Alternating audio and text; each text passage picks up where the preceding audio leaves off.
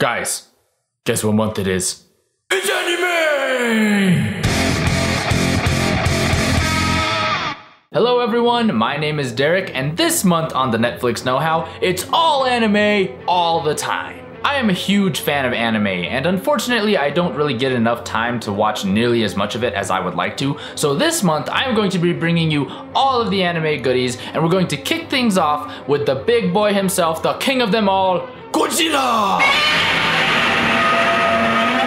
Now Godzilla has a very special place in my heart. I grew up watching Godzilla movies, I destroyed little block cities with all my Godzilla toys. Godzilla was and still is the man, and he is awesome. At least when the Japanese are handling him. I'm not really sure why American movie studios can't seem to wrap their heads around what makes him so badass, but Anyway, me and a friend of mine were talking movies a few months back, and he sort of idly mentions that there is a new Godzilla movie out on Netflix, an anime movie. What? How did I miss this? It's got Godzilla, it's got anime, how could this have possibly slipped underneath my radar? And that brings us to Godzilla, Planet of the Monsters. From what I'm aware, Planet of the Monsters is going to be the first film in a planned trilogy of anime films, although I'm not entirely sure when the subsequent films are going to be released yet. The movie follows a group of alien and human survivors who have been drifting through space after Godzilla decided to be a jerk and go and run everyone off of planet Earth. So now it's been like,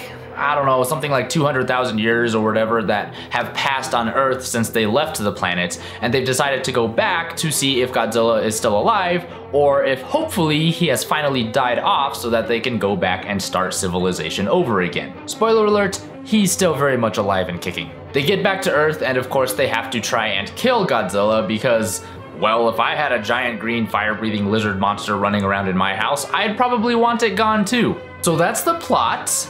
It's a little bit different than previous entries in the Godzilla franchise, which is definitely saying something for a movie franchise that regularly features a giant three-headed lightning dragon and a huge overgrown moth fighting it out over the skyscrapers of Tokyo. That's not to say it's a bad plot, it's just a lot more serious post-apocalyptic sci-fi that I'm used to from these kinds of films. It just might take a little more getting used to the really serious, gritty, and hopeless tone of this movie as compared to some of the earlier, campier stuff that Godzilla fans like myself are more used to.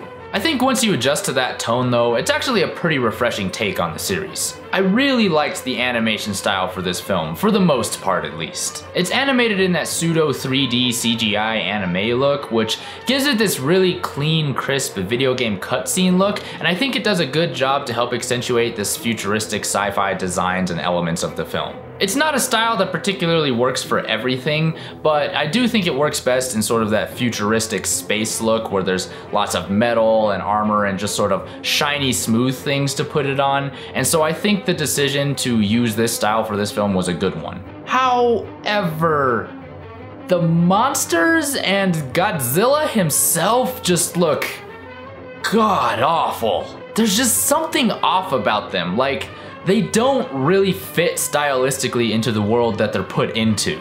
It almost looks like they took a raisin and then they modeled all of the monsters and Godzilla after this shriveled up piece of lumpy fruit, and then when they went to release the movie, they forgot to render all of the monsters and Godzilla properly, and so their textures and everything just don't really mesh or blend in with any of the backgrounds or the stuff that they put them in. Guys, it's a Godzilla movie. His name is in the title.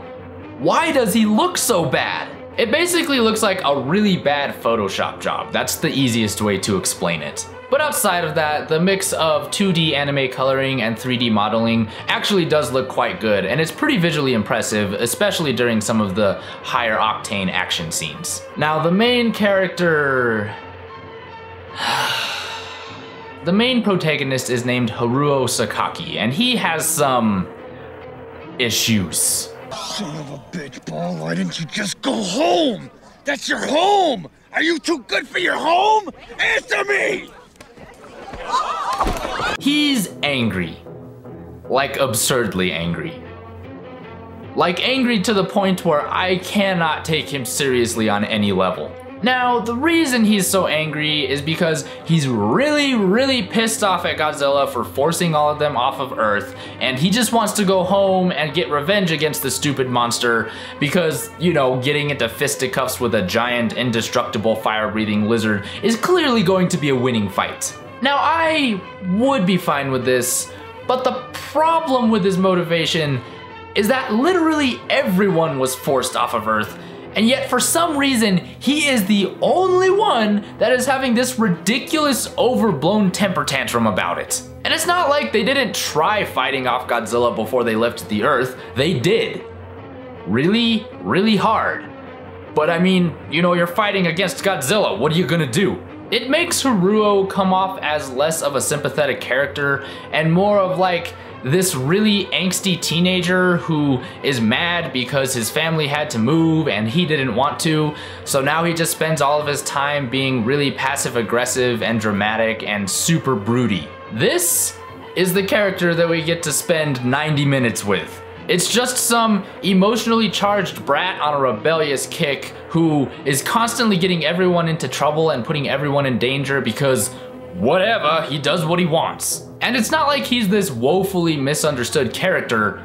Everyone understands him because literally everyone suffered the exact same trauma as him. So it just makes him come off as a jerk. He is unbearable, yes. But because he's so over the top angsty and broody and just dramatic all the time, it makes him kind of unintentionally hilarious. And I guess that could kind of be seen as his one saving grace, even though I know for a fact that's not really what they were going for with this character. Haruo also has this alien friend, and their relationship is so weird. Their relationship basically boils down to the alien friend fawning over Haruo all the time like he's the second coming of Jesus, except if he thought Jesus was really sexy and wanted to bang him. I promise I'll be good to you and keep you warm at night. Jesus, Jesus, Jesus, why don't we just shut off the light? I don't know, maybe I'm just misinterpreting the social constructs of alien culture, but I'm just telling it like I see it. I have no idea why there's this weird sexual undertone between Haruo and his alien friend, and the film doesn't really offer any sort of explanation for it either. I think what they were trying to do is include a character that has a deep level of respect and admiration for Haruo's convictions when everyone else thinks that he's clearly unstable and crazy. But the problem is it just kind of comes off feeling like a schoolboy crush. Now I don't have anything against that, it's not offensive or anything, it's fine, it's just, it feels like this is not at all what they were intending to accomplish with this character dynamic. The relationship just felt kind of awkward and out of place, kind of like when you accidentally put a t-shirt on backwards. It functions, sure, but it's not really fitting the way it's supposed to.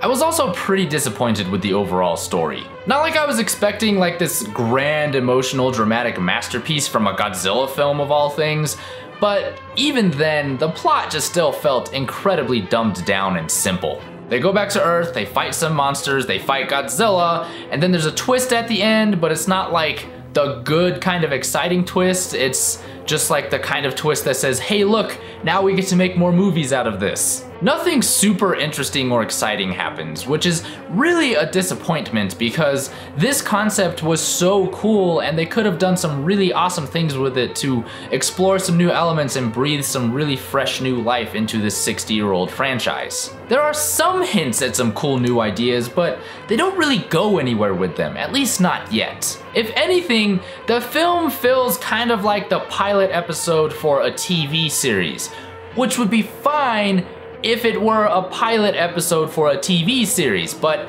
it's not. It's a movie. It needs to be able to stand on its own merits regardless of the fact that it's going to be connected to a planned trilogy. And on that front, it really doesn't. It doesn't have its own strong 2 feet to stand on. It comes off feeling like a 90-minute teaser trailer for the stuff that we actually want to see happen. On top of that, there isn't even that much Godzilla in this movie. I mean, I get that the premise is that, you know, they're going back to Earth after a really long time, and so they don't know whether Godzilla is there or not, so they're trying to build up this big sense of mystery and suspense for the big reveal. But he's like barely in it. He's in it for maybe like, I don't know, 15 minutes? There's at least twice as much talk about Godzilla and how badass and scary he is, and then he's barely in the movie at all. It's such a letdown. I was really disappointed with this movie because I love Godzilla and I love anime, and so when I was informed that this movie existed, I was super excited to see these two elements put together, and there's just nothing there. Godzilla Planet of the Monsters ends up being just kind of a dried up husk of a movie that is really only there to buy time and provide you some snacks until the full meal arrives later on. Thumbs down. Thank you so much for watching. I appreciate every single one of you. So yeah, this is the thing I've been planning for a while now. I hope you guys like anime, and even if you don't, maybe I will introduce you to some things that you might like. Anime is great, it's gonna be awesome. I'm really looking forward to doing this month. It's gonna be a good time for everyone, I hope. Anyway, I'm sorry to start this month off on kind of a low note with a thumbs down for the Godzilla movie. I was hoping it would be better than it is, and it was disappointing. It's not awful, just, you know, for what it could have been, it was just not great. Anyway, once again, thank you. If you enjoyed this content, be sure to hit that subscribe button down below and share it with all your friends. I would really super appreciate that. You can also head over to Twitter and over to Facebook and follow me on there. And as always, if you want to know your flicks, you know where to click. Happy hunting, guys. I'll see you next time.